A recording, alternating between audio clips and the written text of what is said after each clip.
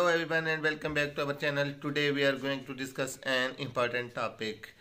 Anndel Taylor falls to death video. Anndel Taylor dies after getting stuck in Buffalo snowstorm. So for moving to the review on this video, it is our request to subscribe our channel by pressing bell icon. A 22-year-old woman was found dead over the holiday weekend in Buffalo, New York, after being trapped in her car by blizzard and paralyzed Western New York, her family told on Tuesday.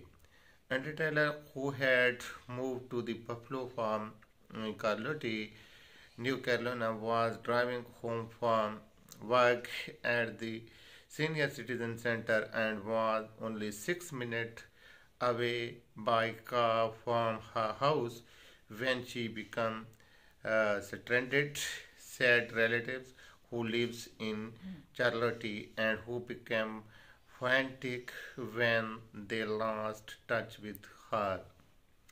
This was a devastating storm that brought tremendous tragedy and over community here in Charlotte mourned with her family.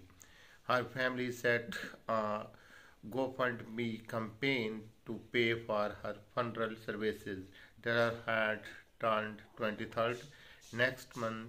Brown said, "This is the end of review. Soon we will come back with more detail. Please subscribe our channel, like this video, and share with friends. Thanks for watching. Bye."